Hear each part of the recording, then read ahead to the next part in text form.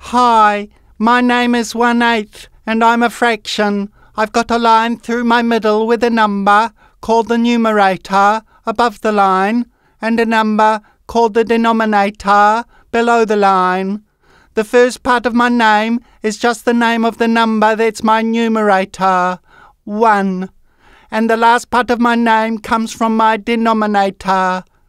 When the number 8 is written below the line, you say 8th instead of 8. So I'm 1/8. You can find me on the number line between 0 and 1. If you divide the line segment between 0 and 1 into 8 equal-sized parts, I'm at the end of the first part. That's why they call me 1/8. Because if you divide anything into 8 equal-sized parts, I represent just one of those parts.